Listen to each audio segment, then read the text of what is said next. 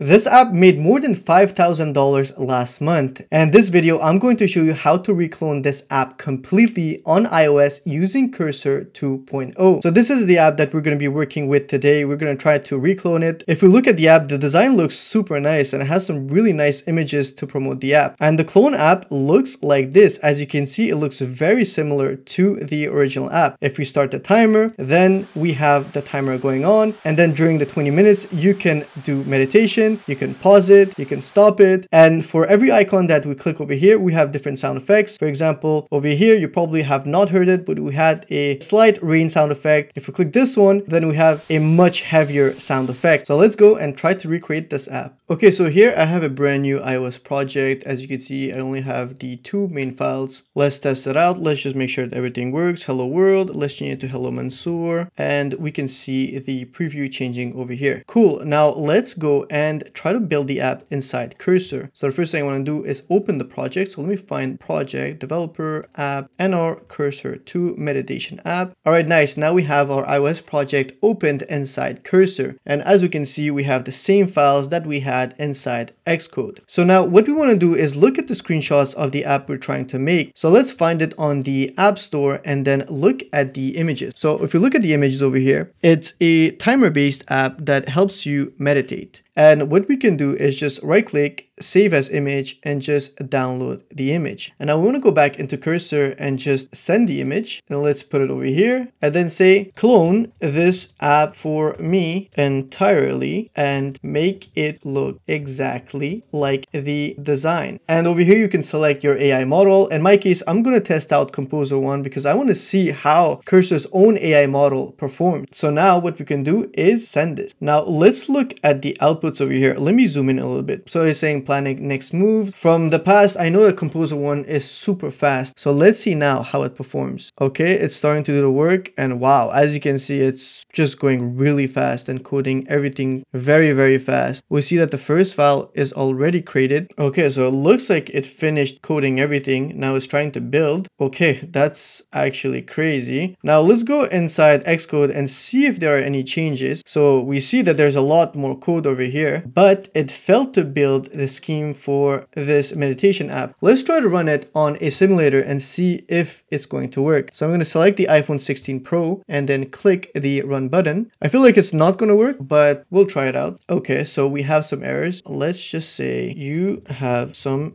errors. Make sure that all the errors are fixed and always double check your code so that we never introduce new errors. Okay, let's send this. All right, now it's going to try to find all the errors. If it cannot find the errors, then I'm just going to send the screenshots of the errors, but I feel like it found the errors. Now it's saying verifying all errors are fixed. Okay, it's running a final lint to check if there's any errors. Okay, it said that it's fixed all the issues. Now let's go back into Xcode and then reload the preview. Hopefully this time it'll work. All right, nice. So we see something now. So we see the progress bar and the timer. If we click on it, does the timer work? No, I don't think anything works right now. Let's try to run it on the iPhone and see if the buttons are working, because on the preview, nothing is working. But it's a good first pass. It designed all the components inside the app, but I feel like maybe it did not put the actions related to the design. So if I click start timer, nothing works. The buttons do animate and they do get selected, but the actual actions are not there. Daily goal, stat. Okay, so we just see some blank tabs over here. All right, cool. So we have the design. Now all that's needed is to go inside Cursor and say good first pass, but the buttons don't actually do anything. Make them work. So it also created a timer manager. So we're going to actually have a timer now. Nice. I see that there's some actions inside the buttons now. So hopefully our app is going to work after this run. Import audio toolbox. Okay, so now it's going to try to put all the sound effects, because if we look at the screenshot of the app, then we can see that it's saying relax with sounds. So you could either have, I don't know, the beach sound, fire sound, or like, I don't know, if you're in the desert, for example, that would be one of the sounds you selected. And inside our application, we can see that there is a a rain button over here. So I feel like then it's going to play the rain sound effect for us. Now let's go back into Cursor and see if it finished. Yes. Okay, so everything finished. Now let's go back into Xcode, reload this. Let's see if first the preview works. Okay, the preview is working. Now let's run it on the iPhone simulator. Okay, now that the app is here, let's try it. Hopefully now everything works. Okay, nice. So now we can actually see a timer. It's really nice. If you were to use the app, then you would actually be meditating for 20 minutes. Okay, let's stop this. Let's click some of the other buttons. I don't hear anything. So there are two issues. First, the sound effects are not working. And second, there is this overlay where the progress bar is below the timer setup. So let's try to fix this issue first, and then we could tackle the sound effects problem. The timer worked, but the UI looks weird. Why is it that our main timer is below the navigation title? And we can even take a screenshot just to make sure that the AI knows exactly what we're talking about. Okay, now let's send this screenshot over here and say fix it. And Composer One is super fast, so we don't really have to worry about working with it. So as soon as it finishes planning its next move, then we know that it's just going to code really fast. Okay, so it's changing some of the things with spacing and everything. It added a scroll view.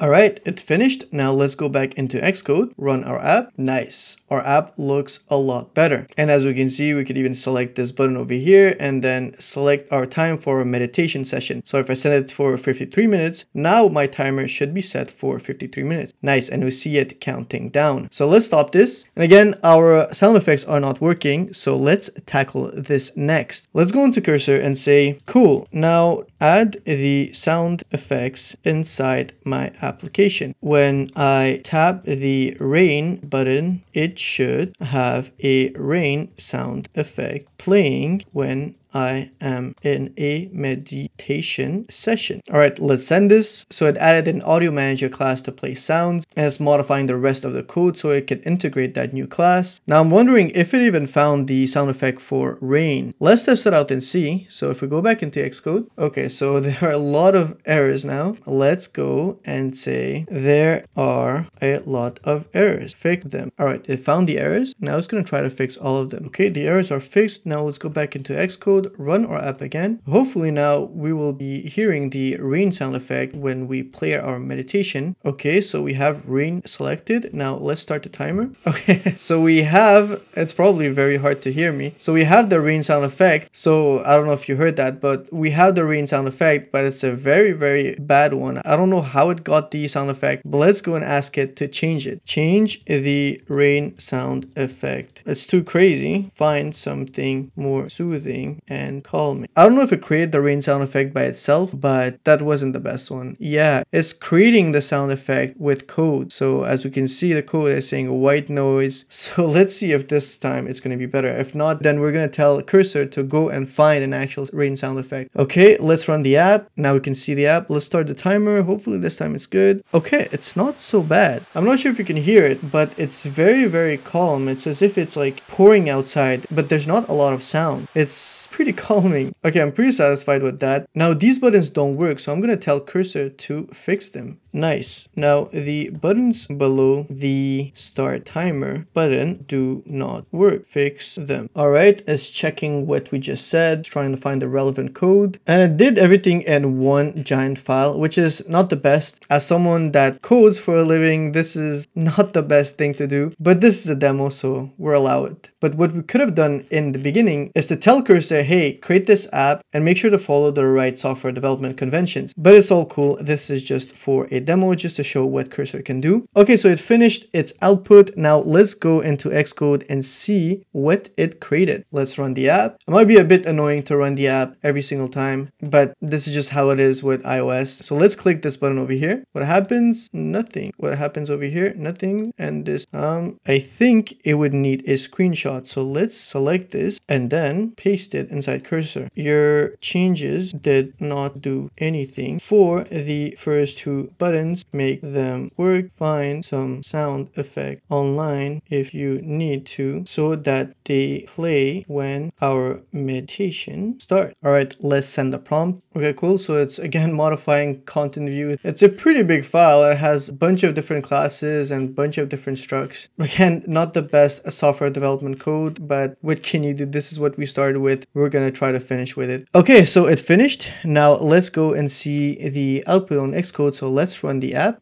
I feel like it did not find these sound effects online and it tried to recreate these sound effects directly from code. So if we play the rain sound effect, let's start the timer. So we're hearing what we heard in the past. It's just a very constant static noise. If you think about it and close your eyes, you can hear rain, but it's just white noise. So let's stop it. Now let's select this, the first one. Okay, so it's just a different kind of white noise. This is, I would say, less static than the rain sound effect. Now let's go with the second one. Okay, this is clearly like a generic white noise sound. This one's pretty heavy and it's probably hard to hear me. So let's stop this. All right, cool. So we have a pretty nice looking app where all of our sound effects are working. We can start a timer. We can meditate through this timer. We can stop it. We can pause it. So all of the most important features for this app were built just in a couple of minutes using Cursor 2.0. And I'm pretty impressed how Composer 1 did a very good job and was pretty fast. Now, the next thing you would want to do is to continue building this app, continue building the other pages like the daily goal, the stats. And then when you fix all the bugs and all the errors, the only thing that's left is just pushing the app to the App Store and then releasing your app. It's kind of crazy how I'm sure Manuel spent a lot of time designing and building his app, where we kind of cloned his app in a couple of minutes, but I'll be the one to say it. The code that our AI created is not the same as production apps that you see on the App Store, but still, if you can use AI to help you build apps, then why not? So this was the video. I hope you learned something. So if you build your app and publish it to the App Store, send me a message on Instagram or somewhere, and I'd like to see your app built fully by AI. Thank you for watching, and I'll see you in the next video.